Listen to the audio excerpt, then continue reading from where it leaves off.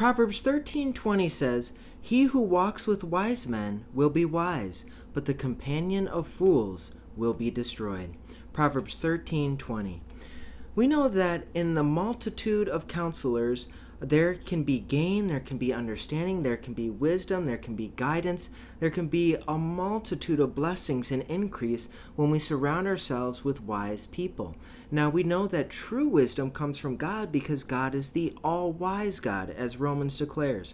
And we can come to know God by believing Jesus Christ as Lord and Savior and repenting of our sins. As this occurs, we receive the Holy Spirit, and the Holy Spirit is not only our advocate, our helper, and our comforter, He's the Spirit of truth, the Spirit of peace, and He is the Spirit of wisdom.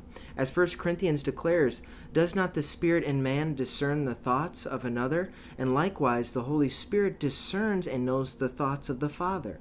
And so since everything has been created by God, first and foremost, we should go to God to seek understanding, counsel, and wisdom in all things. And in doing so, just as the book of James declares, we can ask God for wisdom, and He is more than willing to give us wisdom. God is more willing to give than we are to receive. And so, first and foremost, our wisdom should be gathered from God Almighty. But we also want to make sure that the people we surround in our lives and business and entrepreneurship and mentors and board of directors and just anyone in our inner circle, we want to make sure that they are wise, because if we surround ourselves with fools, we will be destroyed. We know that Proverbs talks everywhere. It's the distinction between the wise and the foolish, and we know that the way of the fools is destruction.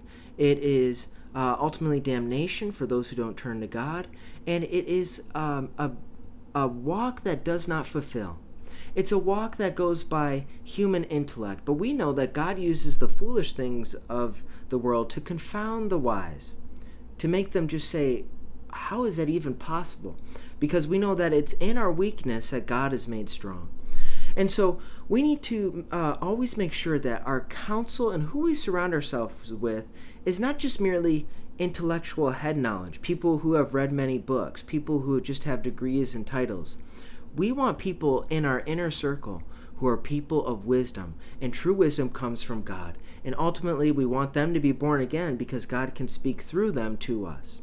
God can help give the right counsel and guidance through a multitude of ways, through His Word, through His Spirit, through implanting a thought in our mind, but also through people.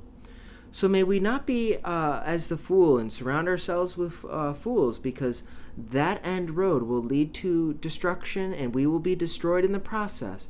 But may we seek to surround ourselves with wise people, because when we do, we ourselves will also be wise.